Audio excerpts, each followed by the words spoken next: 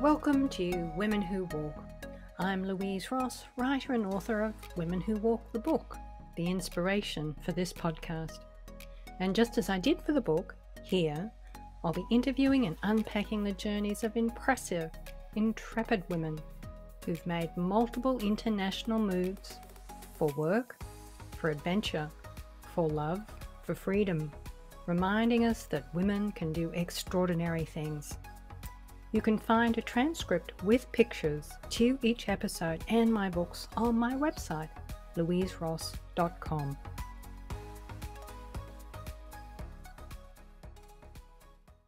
Hello listeners, welcome to episode 47 of Women Who Walk. My guest today is Jo Francis Penn, writer of upward of 45 books. Under the name J.F. Penn, she writes fiction thrillers and dark fantasy stories set in international locations. And under the name Joanna Penn, she writes non-fiction books for writers and creatives. Jo is also a podcaster, audiobook narrator, creative entrepreneur, and a sought-after interviewee on the business of writing. In short, she's a bit of a celebrity, and so I'm absolutely thrilled to have her as a guest on Women Who Walk. But first, a bit of background. Jo is English, and she currently lives in Bath. As an 11-year-old, she lived in Malawi, in southeastern Africa, with her mother and brother. As a 16-year-old, she lived for a short period in Israel, as a volunteer. And as a young adult, she was burning the candle at both ends while living and working in London. Thoroughly burned out, she left behind her career in tech and travelled south, living and working in New Zealand and Australia for a number of years before eventually returning to the UK. Jo and I met January 2021 when I reached out to her to see if she'd be interested to interview me for her podcast, Books and Travel. I thought my book, Women Who Walk, How 20 Women from 16 Countries Came to Live in Portugal, might fit the theme of her podcast and be of interest to her listeners. She agreed, and so you can hear Jo interview me in episode 66 on booksandtravel.page. And actually, I have to credit Jo for helping me figure out the logistics of creating a podcast, because not long after I reached out to her, I bought and read her non-fiction how-to book titled Audio for Authors, Audiobooks, Podcasting and Voice Technologies. I mined that book for all her tips on setting up a podcast, and voila, a couple of months later, I'd managed to upskill and launch Women Who Walk. Once I had a handful of episodes live, I then proposed to Jo that she come on to my podcast as a guest, as I knew she had lots of fascinating stories to share about living in Africa, spending time in Israel, Vanuatu in the South Pacific, and living in New Zealand and Australia. Plus, I knew she was an avid walker, often solo walking long distances, and that she had plans to walk the Camino from Porto in the north of Portugal to Santiago de Compostela in Spain. She agreed, but requested that we wait till her latest book had launched. Well, it's the middle of May 2023, and Pilgrimage, Lessons Learned from Walking 3 Ancient Ways is now out. It's a combination memoir and self-help filled with practical tips about walking the Camino and 2 other ancient way walks. And so, on to my conversation with Jo Francis Penn.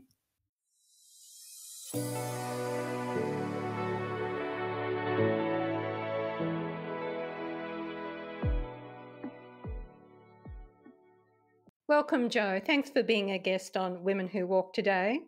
Oh, thanks for having me, Louise. I'm excited to be here. Oh, thank you so much. I wanted to start by asking if you'd be willing to recount a story you tell in the very first episode of your podcast, Books and Travel. And it's a wonderful story that led to your mum moving you and your brother to Malawi when you were 11. Yeah, sure. So it's interesting, isn't it, when we think about the travels that impacted our lives? And this was sort of the beginning of when I first have the standout memories. And Malawi, if people don't know, is in central southeast Africa, and it's kind of landlocked. I was living in England at the time. My parents divorced, and my mum moved to Malawi to teach English, and we stayed with my dad for a while. But then later on, she moved us out there with her. I went to school in Malawi.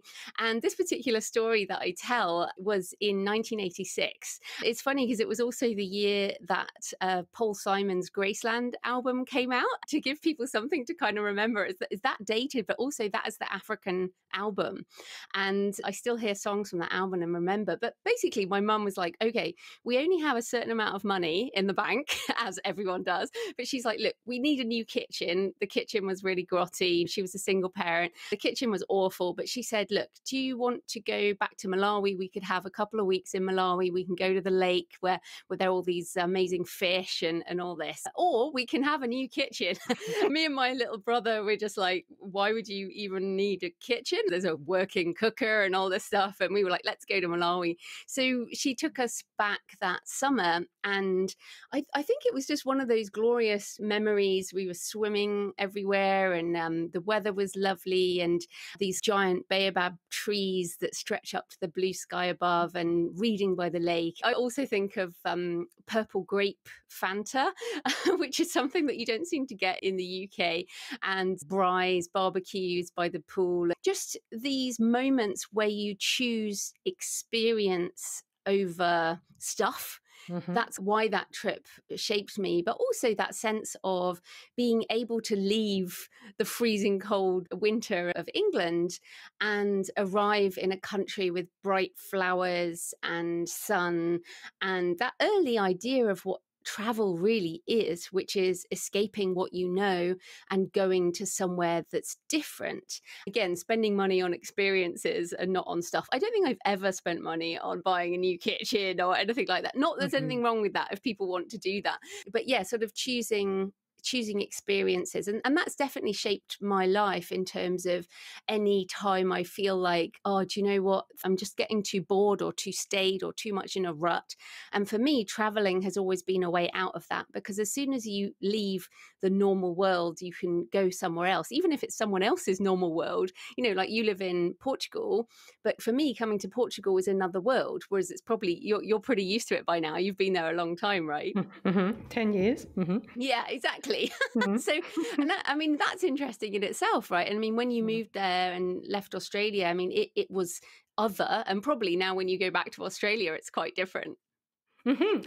Well, I actually moved here from the US. I've lived out of Australia almost 40 years now, Jo. Oh, well, there we go. It must be so different when you go back. Or do you go back? Not a lot. Neither do I. And of course, I lived there, for people listening, I lived there for 5-6 years as well. Yes, so it's like these places change, don't they, over time? They do, of course. Well, that early experience of going to Malawi, I mean, you've already alluded to the fact that it sort of shaped you, because it really did begin your travels. And in the early 90s, when you were 16, I dug deep on your blog. Yeah, on I'm like 48 now. Yeah. So when you were 16, you travelled with a Christian group to Israel to volunteer to teach English at a school on the West Bank. And again, you tell a riveting story about this trip on your podcast. But can you recap the most personally impactful experience you had there, and perhaps what drew you back to Israel? Because I understand you went back a number of times, didn't you? Yeah, I've been back to Israel over and over again. And it's interesting because when I was 16, I was in that sort of teenage, I was a evangelical Christian back then. I'm not anymore. I have respect for people of faith, but I'm not a Christian. But at that time I was in that sort of Christian phase. I was working for charities. I really thought there could be peace in the Middle East, which now seems quite a naive view. But it was only a few months after the end of Gulf War One, I think it was back then, and we didn't even know it was Gulf War One. But there were missiles flying overhead. Amazingly, I mean, there was no social media. Obviously, there were no cell phones back then. But my mum trusted the group and me enough to let me go.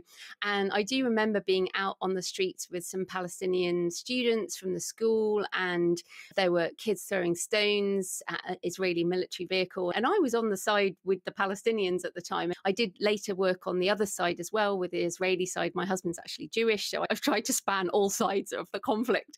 But I do remember sort of hiding under a car with a friend of mine, and it was like, oh my goodness, it could go really wrong at this point. And I got this sense of what being on that other side of the barrier meant. And I went back over and over again for years, working for various charities, also tourism. I went back with my husband even just a few years ago.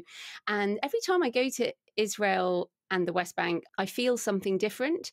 The situation there is so fraught.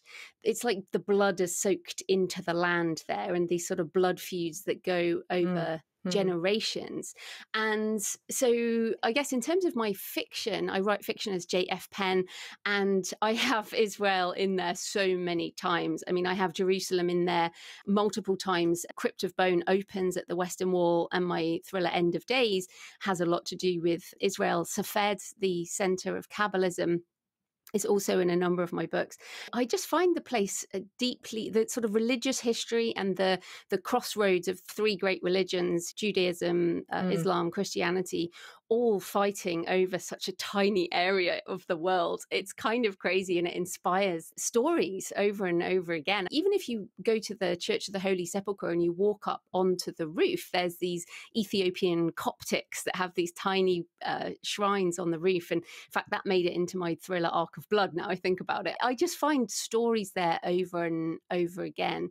I guess from the experience perspective, over the years, as I've grown older and the conflict has changed, I still feel a draw to the place, and I still put aspects of Israeli politics and Judaism and Christianity into my books.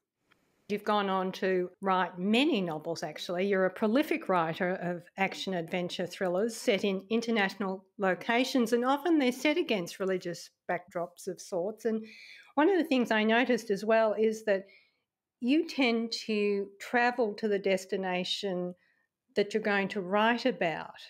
Do you do that because you feel that you need to sort of immerse yourself in the environment in order to conjure up the story that you're going to set in that place? It's a bit of both. I absolutely use my full-time job as an author to fund travel. And, according to the tax authorities, if you do spend money as part of a business in order to make income, then that is tax deductible. So yes, I do tax deductible travel and thus have to write a book at some point. But as you say, mainly I get ideas from places I visit. For example, we went to Amsterdam for a weekend trip, and it wasn't originally meant to be a specific story, but I knew I would find a story there. Let's face it, you can find stories everywhere. So we went to Amsterdam, and then in the middle of Amsterdam, there's a synagogue called Etzheim, which means Tree of Life. And essentially, this is a Portuguese synagogue in Amsterdam in the Netherlands. And I was like, what? Why is this a Portuguese synagogue? This is really weird. So then I started to research the history of Portuguese Jews after the diaspora, and where they ended up and how they ended up in Amsterdam, and then looked at how the Portuguese Empire, which we both know was massive at one point, it spanned the world. And now, of course, Portugal does not have an empire like the UK. But at the time, it spanned from East Asia, Macau, through the Philippines and through Goa and India and the south of America. So I came up with this story, and then we visited Lisbon. And when I was in Lisbon, I went to all the different places and put those in the book as well, like the ruined convent there, the Carmo convent, I think it's called. And then the monument of the explorers, that kind of thing. So I do both. I decide on a place to go in order to write, but then I also go to places and then I find stories and then I write about them, or I link them together. So that book was Tree of Life, but Valley of Dry Bones, for example, I was walking around Mallorca, Palma in Mallorca, and I came across a statue of Junipero Serra, who actually then left the Spanish island of Mallorca and went to Mexico, and then was part of the founding of the missions up the west coast of the USA. This was at a time in history where it was not easy to get places, right? And so I was like, wow, this is amazing. And there are these relics of Junipero Serra in San Francisco. And that led to me writing a book that spans from Mallorca to Toledo, all the way over to Alcatraz. The funny thing is with fiction, the type of fiction I write anyway, is when I think there might be a connection, it turns out there often is. Yeah. So that's really weird. Or you find it. You definitely find it. I noticed that because I follow you on Instagram, and oftentimes there's a picture and some little caption added to it that already is you finding a story in that image or that place. Yes, exactly. Although I do cheat a bit sometimes. I'm often going to places later. So, for example, with my latest memoir, Pilgrimage, which we'll talk about, I finally went to Santiago de Compostela. I had never been before, and yet my first novel, which came out in 2011, has scenes at Santiago de Compostela and is about the bones of St. James and the other apostles. And so I finally visited that cathedral and thus could post pictures on Instagram and mention that novel, even though it had been over a decade since I'd written the book. Now we have smartphones. It's much easier to take photos. And I have barely any, well, like 2 photos from when I went to Israel and a couple of photos from Malawi in the 80s. It was just a different time. Now I'm like, I have to revisit everywhere in order to then do promotional pictures for my books. Yeah, as I said, I follow you on Instagram and I'm aware of your travels and that you're often going to find story. But one of the things I'm also aware of is that you're an avid walker, especially an avid distance walker. And often you're walking distances solo. So tell us about this choice to challenge yourself in this way. I'm an introvert, so I like being on my own. Being alone is never a problem. And so I've done a lot of traveling on my own. That doesn't bother me very much. But walking solo for more than a day was definitely outside my comfort zone. And so I've done walking trips with companies like Exodus and companies that will arrange things, multi-day trips. But I've never walked multi-day, carrying my own pack on my own and doing the navigation and all that kind of thing. I mean, it stemmed from wanting to do the Camino de Santiago like many years ago, decades ago, probably back when I was a Christian back in the day. And then the pandemic happened and I was like, oh my goodness, I have to get out the house. I really need to go somewhere. Lockdown obviously stopped us traveling. This was in between the stay at home bit, the first trip I did. And I was like, I have to do something that takes my mind off this whole situation. I felt like this sort of caged bird with bleeding wings because I was trying to escape my cage. Obviously, at the time, we were all very anxious. It was a very scary time. This was September 2020. And we all thought it might have been over by Christmas. And then, of course, it wasn't. I guess I wanted to challenge myself in a different way because I desperately needed some kind of adventure and escape. And this was a way to do it while still staying within pandemic rules. I mean, when you're walking solo, you're outside most of the time. So it seemed like a sensible option for pandemic times. And also, I wanted to get in training for my Camino walk. I didn't want to just leave my house and go and try and do the Camino, even though I couldn't even at the time because we couldn't go very far. That first walk I did was the Pilgrim's Way from Southwark Cathedral in London to Canterbury, and that was 6 days. And then I did St Cuthbert's Way from Melrose in Scotland to Lindisfarne on the east coast of the UK. That was 5 days, and these are sort of 150 to 180 kilometres. So decent kilometerage or mileage, we could say.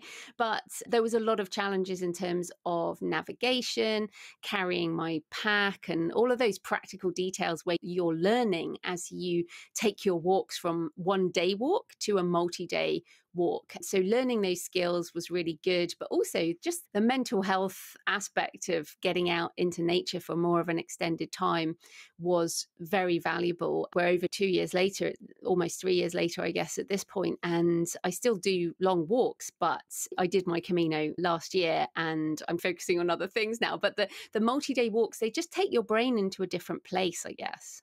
And so you documented these 3 ancient way walks that you did in your book, Pilgrimage, Lessons Learned from Walking Three Ancient Ways. Now, before we get into detail about that book, I also saw something you posted on Instagram about these 3 walks that you did, and you said, I thought doing one pilgrimage would somehow fix me, but it took 3 for me to find meaning and a way ahead. Can you talk us through this comment? I should also say that I was coming into the sort of perimenopause stage of a midlife female. That was a challenge in itself. I wasn't sleeping. I had insomnia. I had anxiety, depression, a lot of mental health issues that I was struggling with. And when I went off to walk the Pilgrim's Way, and I said to my husband, I have to get out, I have to go and do this, I have to get out the house. And apparently many women walk a lot in their midlife challenge situation. And I thought, oh, well, if I just walk for 6 days, then I'll be exhausted. It'll help me sleep. Maybe I'll just get over this feeling of just needing to escape and get away. But when I got back, and I thought I would write like a travel guide to the Pilgrim's Way, that's the book I was going to write, because as we discussed, most of my travels turn into books. It's my job as well as my hobby. It's my lifestyle, writing. So I thought I'd write this book about the Pilgrim's Way. And then I got back, I was like, I don't want to write another travel log. What's the point in doing that? And yet a memoir didn't make any sense at that point, because a memoir has to have some kind of story arc. There still is a character arc in a memoir. You start in one place and you end in another place, not just a physical movement from one place to another, but an emotional arc as well. And so I didn't find that after that first pilgrimage. So then I did the Cuthbert's Way a year later in 2021. And again, I just was still in mental health pain. We were still in the pandemic. I still desperately needed to escape. I still had a lot of physical issues as well. And then a year later, I did the Camino. And this time it was different. For a start, I was on HRT. So that made a big difference. I was actually sleeping. But also the pandemic was pretty much over and we could travel again. So I did my Camino from Porto up to Santiago de Compostela. And people still wore masks like in taxis and on buses, but you could go in a cafe, you could walk around town, there wasn't the masking everywhere, and you could travel. It was like a revelation. Also on my return, I felt like I wanted to come home, and rather than desperately wanting to escape, I felt like coming home. It might seem small to some people, but we adopted 2 cats at that time when I got back from the Camino, Cashew and Noisette, and they're lovely. I put lots of pictures of them on Instagram. You do. I see those, yes.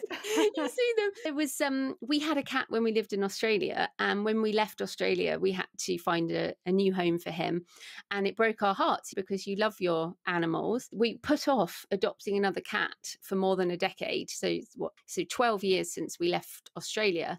And so 12 years of not having a pet because I could not commit to staying in one place. And I didn't want to leave an animal behind again. And when I say leave behind, Shmi, our old cat, went to a very good home. He was not like just left on a corner.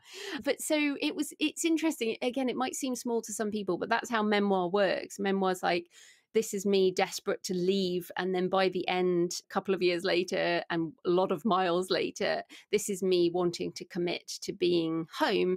I still travel, obviously, but just differently. And I don't feel so desperate to leave all the time. That's kind of how the 3 pilgrimages work. But also in terms of putting together a book, the book is not a travel log. It's not a day-by-day account of each of those guides, although I've done solo episodes on my Books and Travel podcast about each one, and I've got loads of pictures and tips and stuff like that. But the book is a combination between memoir and self-help, but also practical tips. And it really just made sense. I got back from the Camino and I was like, oh, I know what this book is going to be now. I understand how it will work. I understand the story arc. That's a great description and a great story around how you came to it too. Thanks for sharing that. And it's also available as a spiral back workbook, which I love because this is a way for people to use your experience as basically a how-to in order to map out their own pilgrimage, isn't it? Yeah, so what I found useful also was obviously pilgrimage is a physical walk. So your body, you have to walk and your feet hurt and you're tired and all of this, but you could just go on a long walk and get that. But pilgrimage is particularly to some kind of sacred place. Santiago de Compostela is one, but one particularly great part of the walk was the crossing to Lindisfarne. That was a very sort of spiritual moment where the seals are singing and you're walking over these tidal flats in this incredibly beautiful area. When I walk, I take a journal like many people do, and I printed out a load of questions. These questions, the goal of it was to take my mind out of just the physical side of pilgrimage. So it might be I'm heading in this direction physically, but what direction am I heading in emotionally or with my life? I always think about memento mori, remember you will die. And every day I would look for evidence of memento mori. So it might be a particularly beautiful gravestone. I love graveyards, so I'm always stopping at graveyards. Or it might be like the seals singing over those tidal flats. They have sung there for like thousands of years. You Mhm. just walk across there thinking, this is out of time. My footsteps will wash away, and 1,000 years of pilgrims have walked here. And this sense of being part of a line of pilgrims stretching back through history and just getting some perspective on your life, because we get so het up with the minutiae of every day and technical things and this, that, and the other. And then when you do a walk where you're thinking differently, it can just give you much needed perspective. So the workbook has both practical things like why might you want to walk alone, or why might you want to walk with a group, for example, to help you think about the planning side. But then it also has questions around the deeper side of pilgrimage and aiming to sort of help you think about your journey in a different way. I love the sound of that. I'd be interested just to buy the workbook because I think that the way you set it out is an opportunity for readers to not just think in terms of a possible pilgrimage, but how they might think about their life differently. Mm. Maybe I can just add there. You can certainly just buy the workbook. People can find that at creativepennbooks.com, and that's pen with a double N. It is only on that site. It's not on Amazon or anything like that because they don't do spiral bound. So that's why I've got it on there. But I, as a journaler myself, I really like a lie flat notebook or journal. So that's why it's spiral bound. It means you can actually lie it flat to write on it. So that's creativepennbooks.com. Oh, great. Thanks for adding that. And you're right. I think you said something about that just walking distances is something that women of a certain age tend to do in order to sort of walk through their frustrations or their menopausal or postmenopausal issues. Interestingly, Portugal attracts a lot of single women of a certain age, and Mm. I have conversations with many women who are talking about wanting to do the Camino or planning to do it. They've never done a big walk before. So I'm wondering if you have one top tip to share with initiates who are considering challenging themselves in that way.